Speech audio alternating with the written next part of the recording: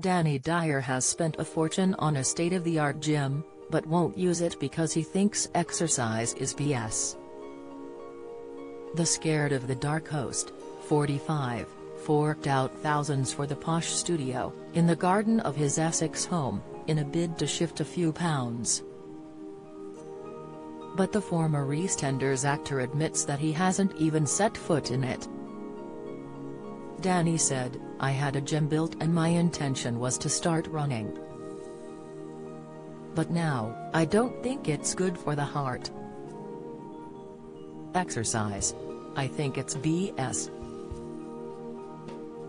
Danny, who has 3 children with his wife Joanne Moss, came up with the idea to get fit quick after his eldest, Love Island star Danny, 26, told him that she was worried about his health.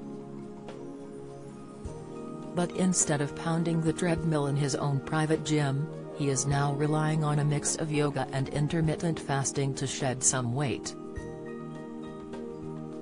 Danny told how he has lost 7 pounds by starving himself for 16 hours a day. But he refuses to give up his guilty pleasures, Stella and crackers, and revealed that he's a regular at his local carvery when he's not eating at home. Straight-talking Danny said, "My wife, sometimes she cooks me dinner. But if she's cooking it with anger and banging pots around, it just tastes like ass. There's a place called the Toby Carvery and you have to queue up for a roast. I've got a platinum card."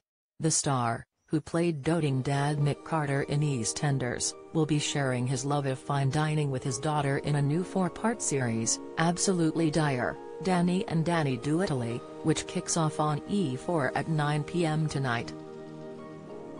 During a road trip around the country, Danny will showcase Italian cuisine and culture in a bid to educate Danny, who thought Tuscany was in America.